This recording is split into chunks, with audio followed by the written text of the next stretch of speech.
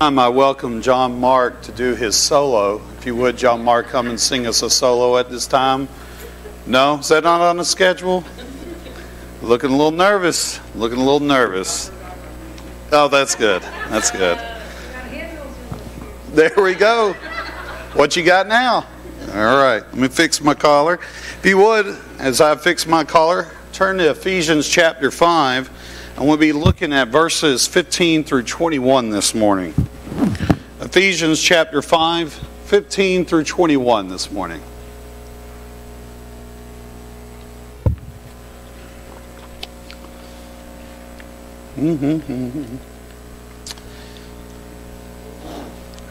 Got a lot of paper up here. A lot of paperwork. Ephesians 5, 15 through 21. Allow me to read that for you. Paul writes to the churches at Ephesus, "Pay careful attention then to how you walk, not as unwise people, but as wise, making the most of the time because the days are evil. So don't be foolish, but understand what the Lord's will is. And don't get drunk with wine, which leads to reckless living, but be filled with the Spirit, speaking to one another in psalms, hymns, and spiritual songs, singing and making music with your heart to the Lord, giving thanks always for everything to God the Father in the name of our Lord Jesus Christ, submitting to one another in the fear of Christ." Let's pray together. Lord, continue to receive our worship. We do come here with faithful hearts, hearts filled with joy. We are blessed by you. We are blessed with life. We are blessed with eternal life, given to us by your precious Son, Jesus, that though he was without sin, he died a sinner's death on behalf of us. And so we rejoice in him, receive this truth, and know that though he died, he is alive. And so we are a church founded on the resurrection of Jesus. We preach and proclaim this. This is the theme of our song. And Spirit, guide us along as we worship you now through preaching. We want to receive the words of Christ and do it in a way that brings you happiness, that we do it by faith, that we have a great resolve to do what it says, that we do not grieve you. Be with me as I proclaim. Be with all of us as we listen. Protect us from the evil one. Let him have no disruption here. This is your sacred time, and let us just bask in it. We say these things in the name of Jesus Christ. Amen. If you ever get the chance, if you have a free Saturday, you need to go watch a few of our Upward basketball games. They're very fun. It's awesome to watch all the kids play, and they get super pumped, get excited, swatting at each other, rolling around on the floor. We just have a good time. But also what's exciting to watch is the parents. If your parents here this morning, I'm not picking on you. I just know it's almost just as exciting to watch the reaction of the crowd as well. That they take it pretty seriously. They'll shout, they'll cheer, they'll do all what fans normally do when you go to a game. But all that intensifies when the time is running out. Do you ever notice that? That's true of any game, whether you go to an Upward game or if you go to a professional level ball game, whether it's basketball, baseball, or whatever. And so as the time is running out on Saturdays, you'll see the parents stand up. You'll see them get excited. They'll start yelling at their kid, 10 seconds, shoot, hollering at each other. And the reason being is because they know there's not a lot of time left. And once the clock runs out, that's it. The game is over. Whether you win or lose, you can't go back in time. You can't gain more time.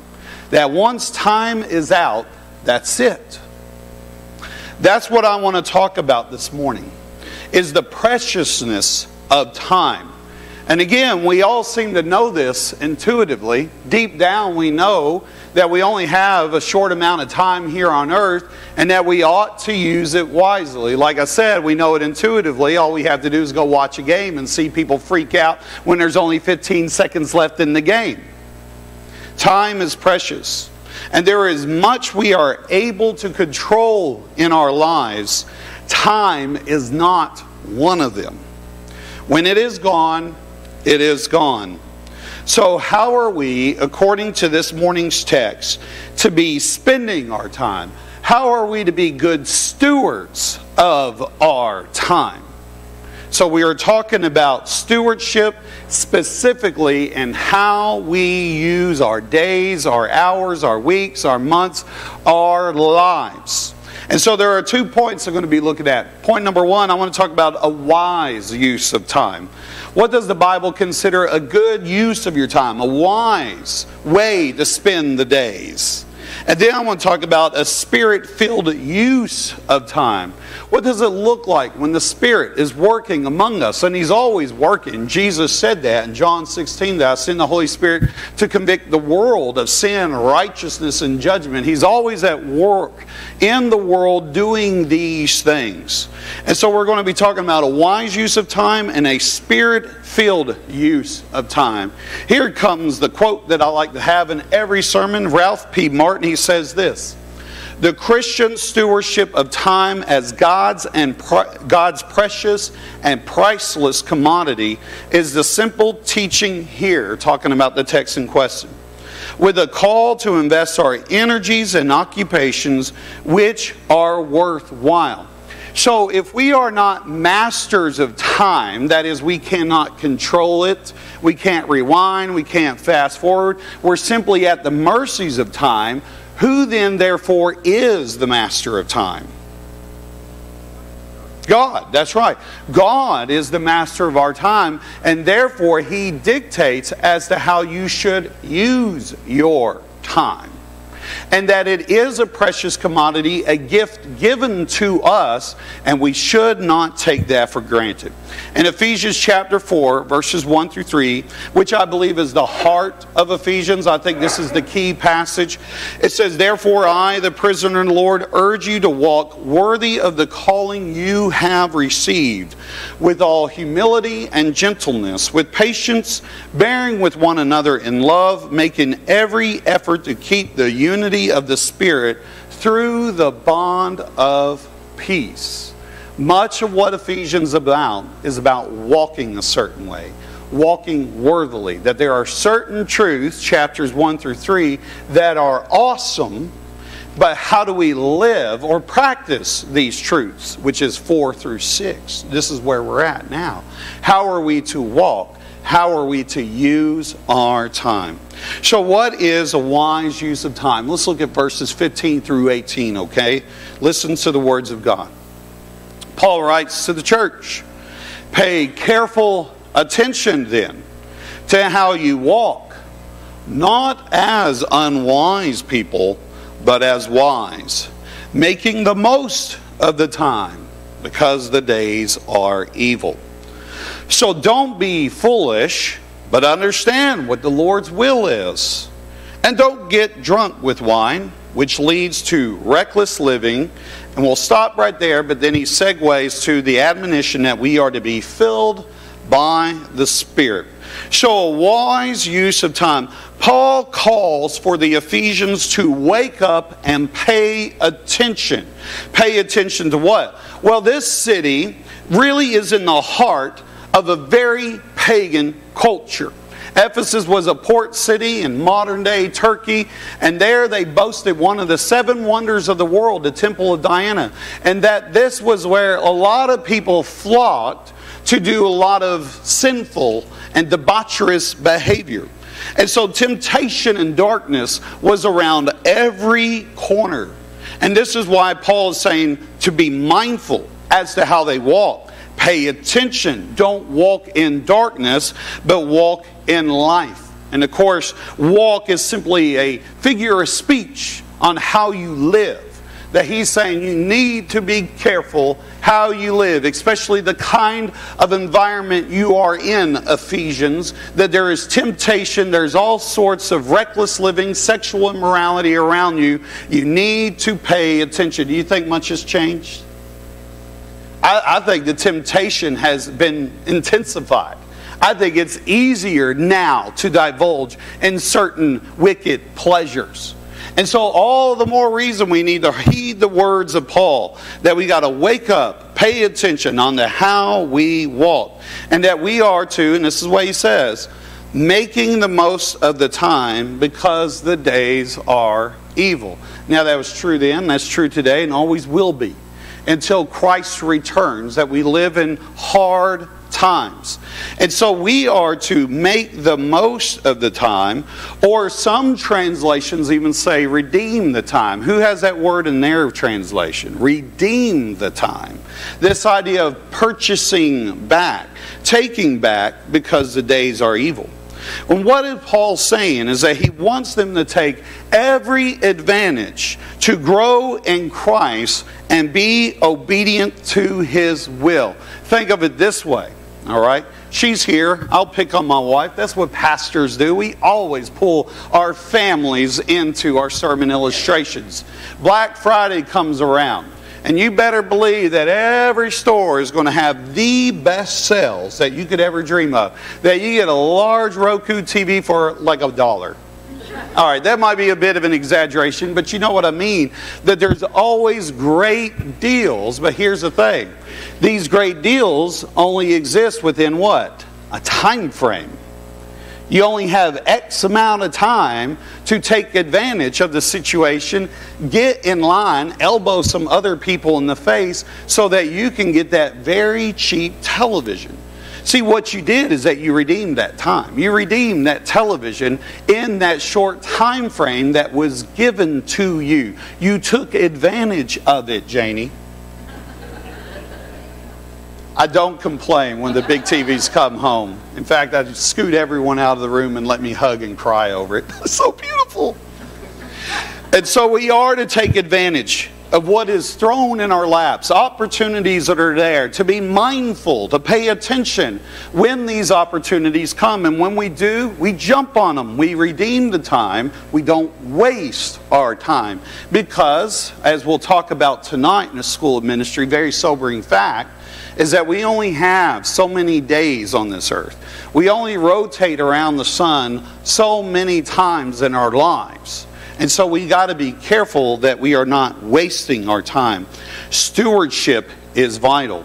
He wrote in the book of Colossians 4:5, Paul says this, act wisely toward outsiders, making the most of the time. In other words, be careful how you walk then. What kind of light, fragrance are we giving off? Are we leading people to Christ with our behavior, or are we just jumping in on board with them? And if we are, then we're wasting our time. That's living unwisely. Paul elaborates in both the proper and improper use of time. He says first, you can use it unwisely. He says don't do it wise, and not as an unwise people, he says. You can waste it away. Maybe spending large amounts of time on social media, television watching, and other thoughtless activities, not prioritizing godly things before other things. We screech and howl to make sure a ball makes it in the hoop before time runs out. We'll curse the television if we suspect the referee robbed our team of precious seconds with a stupid call. We will do that. We will talk about it for days. Did you see that call? Did you see how whatever? But we'll never flinch at the idea if we are neglecting our godly duties. We're more concerned about making a ball connect with a bat. And make sure. And I know this to be true because one of the first articles I read this morning was the new rule in the Major League Baseball about the time clock, the pitching time clock. That there was a team that actually, or there was two teams that were playing, I believe it was the Red Sox and the Braves, bottom of the ninth, bases loaded, and a guy was struck out not because he missed the ball, but because the clock ran out. In other words, the game resulted in a tie because the clock ran out, and that made news. Time is running out. And we got to make sure our games continue to play. Second, they are to avoid foolishness and meditate on God's will. More will be said on this later. But the will of God is not discovered through mystic means, but feasting upon God's Word. I know what God's ultimate plan is for humanity. It's not a secret to me. I know what He wants me to do as a Christian. I'm not in the dark about that. I don't have to buy some self-help guru book telling me about the meaning of life. I know what God wants of me, what He wants to do with all creation. I know where history is going. And you know how I know that? I've read God's Word. He has revealed it to all of us. And so we got to make sure that we are meditating on God's Word and avoid foolishness. And finally, He counteracts the pagan culture by addressing drunkenness. This, Paul says, leads to reckless living. In fact, I would argue he's doing this in opposition to being filled with the Holy Spirit. Don't be filled with wine, rather be filled with the Holy Spirit. And again, in this culture, they had the god of Bacchus that they celebrated, and he was the god of wine. And they loved drunken parties and things like that I don't want to get into detailed.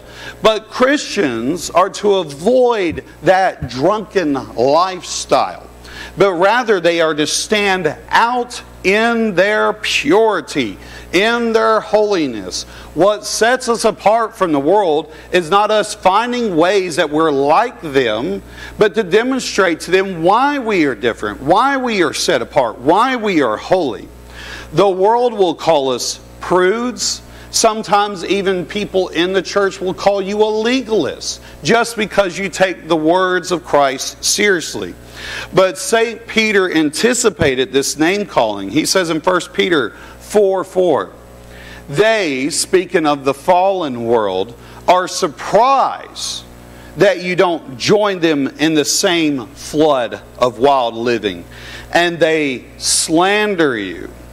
Your lifestyle is so vastly different from from the world, it's shocking to the world. What do you mean you don't look at adult material online? No, I don't.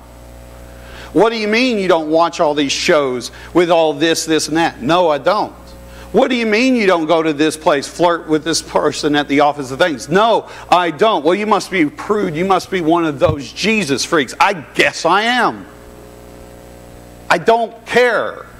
And again, Peter anticipated this, saying, they will slander you, shocked by you, and slander you.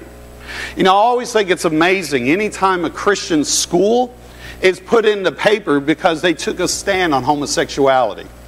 That's newsworthy. Do you realize that? That the world is sitting there saying, hey, extra, extra, Christian school actually honors Christian teachings. Shocking. Right? McDonald's sells burgers. Well, yeah. Why is that shocking to the world? Because they want you to be like them. And when you refuse, then we'll put you in the headlines and make the world scorn you and hold you into contempt. Paul says, no, pay careful attention then to how you walk. That you are not to be drunk with wine. You are not to be going to these temples. You are not to be going to these parties. You are not to be living the way that you once lived, but you have been transformed. You are not to give in to reckless living or drunkenness. Matthew Henry elaborates on the dangers of drunkenness. He says this, drunkenness is a sin that seldom goes alone. Listen to this. Drunkenness is a sin that seldom goes alone, but often involves men in other instances of guilt. It is a sin very provoking to God and a great hindrance to the spiritual life.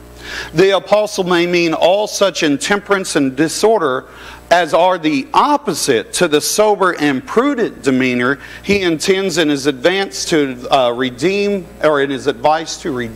the time. See, again, drunkenness and giving yourself over to the bottle usually leads to other sins. Usually does. And so Paul warns against it. To be drunkenly filled with wine leads to a poor witness before unbelievers and results in reckless living that results in fuzzy-headed thinking, and therefore you cannot properly understand God's will. So to recap, unwise living is a waste of your time. To be foolish is to be ignorant of what God wants for you and the church. I remember the first time I ever got a D after high school. I went to Bible college and I went to seminary. High school, don't ask me about my grades then. Okay, I barely passed. But once I got to Bible college, A's and B's. Seminary, A's and B's for the most. Except one class, I got a D. And it wrecked me. And interestingly, it was in Christian ethics. So I'm not too good at anyway. And so I had a hard time with that class. And not only did I have a hard time with the class, I was also working at Blockbuster. Blockbuster Video. You remember those? It's like one left in the United States now. I worked there, and what was required of me is that I had to watch 5 movies a week. And also I had to use their Blockbuster online, which resulted in more movies per week. And they wanted you to be well-versed in the new releases, all movies in general, so that when people come in and ask advice, you can say, you need to watch this. I was watching so much TV, watching so many movies, I was getting to the point I was watching things like South Korean sitcoms. I was running out of stuff. And the problem was, it was getting in the way of what? My studying, my classes. And so ethics is a hard class, very challenging. And Dr. Liederbach did not have any leniency. And I went up to him and I said, Dr. Liederbach, I've never, ever had a D in any of my other courses or anything like that. Can you explain this to me? And he was like, sure. And we sat down and he said, well, your last paper was pretty shoddy and you failed your last exam. He's like, if it wasn't for the fact that you had A's up to those things, you wouldn't have it. You barely got a D now. And he's like, clearly you didn't know the material. And I went home and I knew what happened. I had wasted my time. See, I did not know the expectations of the professor because I was unfamiliar with his lessons. I did not know what his desires, his intentions were for me as a student. Therefore, I stumbled and barely passed the class. When was the last time that you really sat down and humbled yourself to the Word of God to use a great deal of time so that you can know the will of God? So you can't know what God's expectations are for you, what His wills and desires are for you, if you are ignorant of God's Word. When was the last time you shared your faith, talked to someone about Jesus? I do. I remember clearly. Prayed with your family, served at church. Not attend church, but active in church. When was the last time? How are you using your time?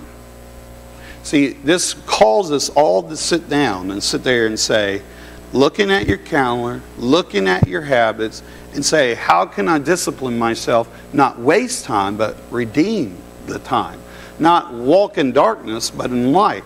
Not be wise, but know the will of God. Not to be drunken, but rather to be filled with the Spirit. So let's move on to the second point. A Spirit-filled use of time. Let's look at verses 19 through 21. The end of verse 18, don't be drunk with wine, but be filled by the Spirit. 19 through 21 elaborates. What does that look like? Speaking to one another in psalms, hymns, and spiritual songs, singing and making music with your hearts to the Lord, giving thanks always for everything to God the Father in the name of our Lord Jesus Christ, and submitting to one another in the fear of Christ. And then it talks about what submission looks like, whether it be in the context of a marriage, whether it be the context of parenting, whether it be in the context of master-slave relationship. What does that look like? So a spirit-filled use of time. Avoid being filled with wine, Paul says. Drunkenness ruins your reasoning capabilities and makes you feel fuzzy. Instead, we are to be filled with the Holy Spirit. What does that mean? What does that look like? Before that question is answered, we need to be reminded of this important truth. Every believer, if they are genuinely born again, has the Holy Spirit. And that took place at the moment you believe. Paul said so in this very letter. Ephesians 1, 13 through 14, he says, in him you are also sealed with the promised Holy Spirit. When? When you heard the word of truth, the gospel of your salvation, and when you believed. When were you sealed with the Holy Spirit? When you believed. The Holy Spirit is the down payment of our inheritance until the redemption of the possession to the praise of His glory. Contrary to what some may say, one receives the Holy Spirit at belief. There aren't Christians walking around without the Holy Spirit to be filled later. It happens at the moment you believe. And so, I could elaborate a little bit more, and I may do so tonight, what the filling of the Holy Spirit means here in Ephesians 5 and what it means in Acts chapter 2 at Pentecost. There is a difference there. Difference in the Greek, difference in everything. And so what does it look like as Christians walk through their lives being filled with the Holy Spirit? What does a church look like going through church life filled with the Holy Spirit? Paul's not ambiguous. It's not mysterious. He says point blank, it's when you are speaking to one another in psalms. The psalms of the Bible. The psalms of the Bible should discipline us, teach us how we are to write songs. Then we give into hymns and spiritual songs, singing and making music with, your heart to the Lord. Your entire being is to be given to the musical praise of God. Giving thanks also is indication that the Holy Spirit is at work in your church. Are you grateful for the things that the Lord has done for you? Are you singing His praises, saying, thank you for life, thank you for marriage, thank you for family, thank you for jobs, thank you for healings, thank you for all of these things, and above all, we thank you for your Son, Jesus Christ. If you are walking around thanking God for the goodness of the gospel, the Spirit is among you. Because no one who is filled with the Holy Spirit can curse Jesus. We are given praise to Him. And lastly, another indication that the Holy Spirit is at work in you is that you're submitting to one another in the fear of Christ. Did you know the church? This is a place where you come to serve. You know that, right? I talked about this last week. That this is a place you come to serve and not be served. If everyone is serving, you're going to get served. So don't worry about being left out. If everyone is taking care of each other, concerned about one another, no one is going to be left out. And so we are to be submitting to one another in fear of Christ. And again, if we continue this talk, it talks about wives submitting to their husbands by honoring their authority and respecting them. And husbands submitting to their wives by loving them sacrificially and leading them. And then it talks about how children are supposed to be obedient to their parents. That's children submitting to their parents. Slaves submitting. And so he elaborates on this. When all that is evident inside the church, that means the Spirit is at work among you. And so we got to make sure that we are not grieving the Holy Spirit. Now we might be asking the question, you've been talking about the Word of God. Where does that fit into this? Well, the answer is found in Paul's letter to the Colossians. Ephesians and Colossians have many similarities. If you ever read them back to back, they're considered brothers and sisters because they kind of say the same thing. See for yourself, Colossians 3:16. Let the word of Christ dwell richly among you, in all wisdom, teaching and admonishing one another through psalms, hymns, and spiritual songs, singing to God with gratitude in your hearts. That's the Spirit working among you. I like what said, regardless of what one may believe about the miraculous manifestations of the Holy Spirit, I believe that when Paul commands us in Ephesians 5:18 to be filled with the Spirit, he is commanding us to allow ourselves to be governed by the fullness of Christ in our lives. In Ephesians 5:18, the result of being filled with the Spirit are speaking in psalms, singing, giving thanks, and a harmony of relationships between husbands and wives, parents and children, masters and slaves. That's Max Anders' end quote. We are to be led by the Spirit of God through the entirety of our lives. Romans 8 makes it clear that those who are led by the Spirit of God are the children of God. During extraordinary times, and yes, even in ordinary times, love and respect for each other is an indication that the Spirit is at work in the church. Fulks says this, and I quote, "Pride of position and the authoritarian spirit are destructive of fellowship. The importance to Paul, the whole concept of submission is evident from the use of the word more than 20 times in his epistles. We must be empty of pride if we are to be filled with the Spirit." D.L. Moody said this, and I quote, "I believe firmly that the moment our hearts are emptied of pride and selfishness and ambition and everything that is contrary to God's law, the Holy Spirit will fill every corner of our hearts. But if we are full of pride and conceit and ambition in the world, there is no room for the Spirit of God. We must be emptied before we can be filled." End quote. Like Moody. Moody's sharp on this. This idea that perhaps the Spirit is not working in our lives, in our church, is because we have filled our hearts with other things that are in the way, things that grieve the Holy Spirit. I remember one time I was at home, I made myself a cup of coffee, I had the Keurig, I just pulled out a mug from the cabinet, put it in the machine, hit the button, walked away, and then eventually I started smelling the smell of coffee, and it was time, coffee time, right? I was excited, and I went in there, and I proceeded to drink out of the cup. I was sitting there drinking it, enjoying my coffee. When I was about halfway down, I noticed that there was still some goo in the cup. That somehow the cup made it through the dishwasher, and that goo remained in the cup. Whoever put it in the cabinet did not see said goo. When I grabbed the cup down from the cabinet, I did not see that goo. And I attempted to fill the cup with wonderful, delicious coffee. But when I found out that it was filled with goo and other, whatever it was, I still don't know what it is today.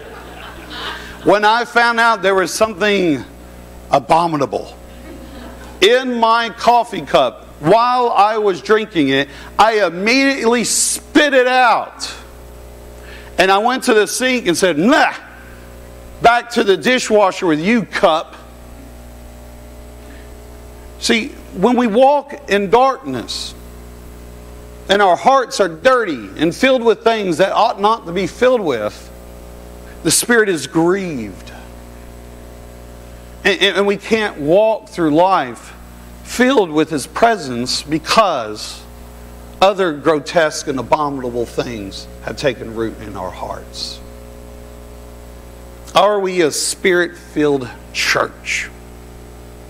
When we look at this test, cross-referencing Scripture with truth, are we a Spirit-filled church? Things that we need to be asking ourselves. Are the words of Christ, the words of God, being faithfully taught? Not only taught, but received. Not only received, lived out. If we can say yes to that. It's indication that the Spirit is at work among us. Are we joyfully singing the gospel of Christ to each other? Enjoying these psalms, enjoying these hymns and spiritual songs? If we can say yes to that, then the Holy Spirit is at work with us. Are we about serving one another, helping out with one another, getting our hands involved in the ministry, in kingdom work? Are we eager to do that, or we just like to sit and watch? If we are humbly serving one another with submissive hearts, then the Spirit of God is at work among us. This is something I can't just totally answer for everybody here in the room.